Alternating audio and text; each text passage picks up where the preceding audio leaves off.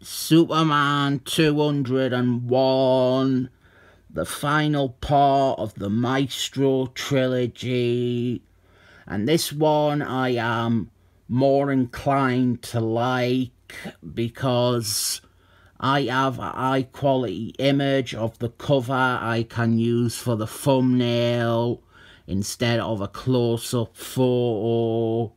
This was a 3-part story that ran in 2004 across the Superman books, and weirdly it seems to be a fill-in story, but it does net some long-term results in that Maestro hangs around the DC universe for a while after this. The cover is obviously another reference to the first Superman cover. We have never seen that referenced before, have we? We get some much needed backstory on Maestro here, which is doubly handy for me since I got the character confused with the Robert Liefeldman one. Apparently, Maestro, he is just outright a hero. So can someone explain why, in that Captain Adamant series, he was treated like he was a fascist bully? He is in the main DC universe now, and Lewis has released him from imprisonment because she feels a connection to him, probably because he is a blatant Superman rip-off. There is a thing going on, and Maestro can save the day maybe. The science in his reality is more advanced than on this Earth, so he claims he knows that Steel Superman's invention to stop the time storms will in fact make it worse. We have Radiator Superman, Superboy and Steel Superwoman. They are flying up to detonate Steel Superman's bomb thing, and Maestro, he intends to stop them.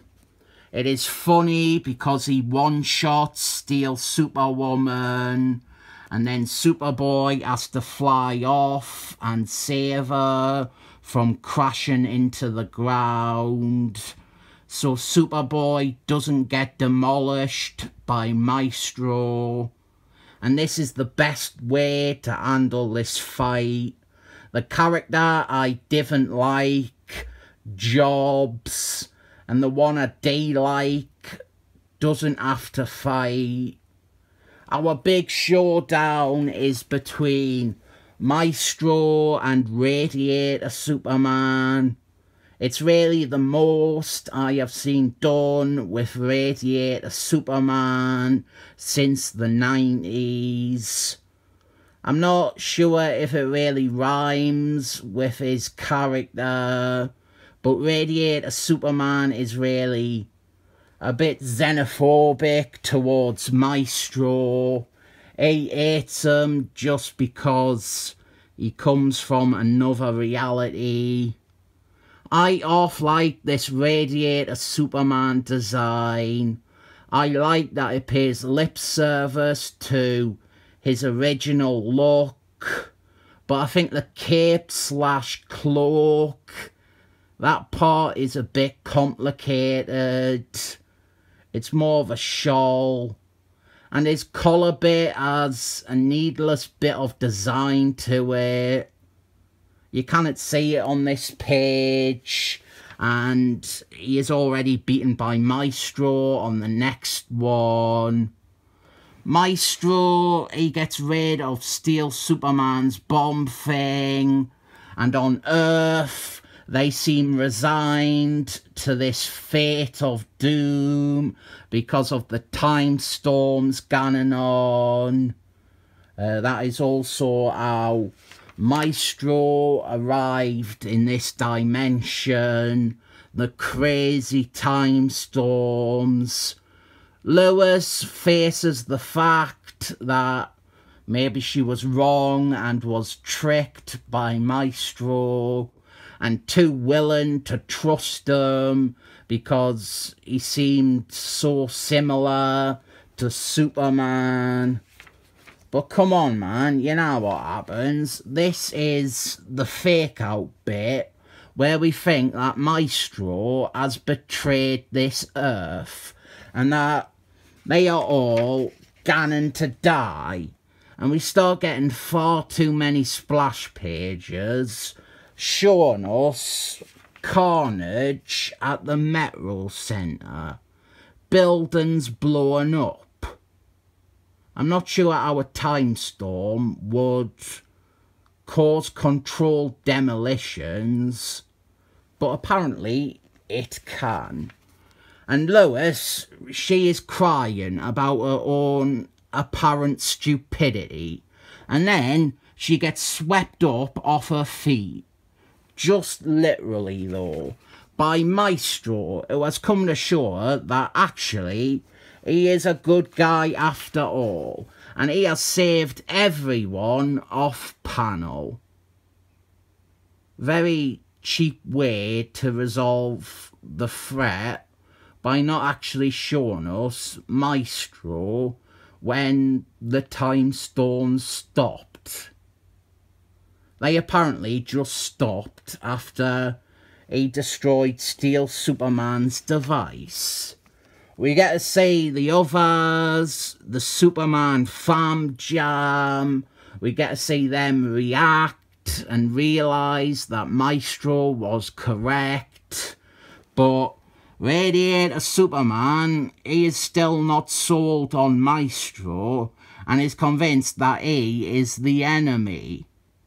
And then Maestro, he tells us how the time storms were a natural thing that they had brought on themselves by using technology from the future all over the Metro Centre, and they just had to let the storm pass and reclaim the time energy from the city.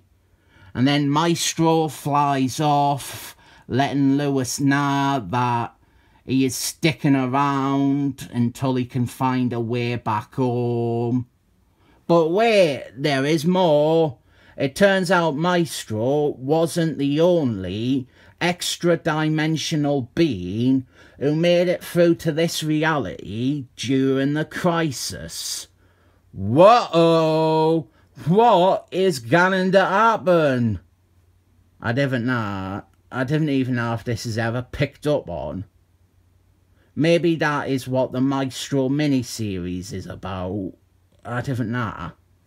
But this has been a solid Superman story without Superman in it.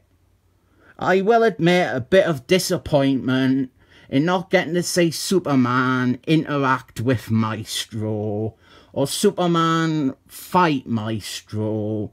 But since Maestro is staying around, I'm guessing we will definitely see that down the line.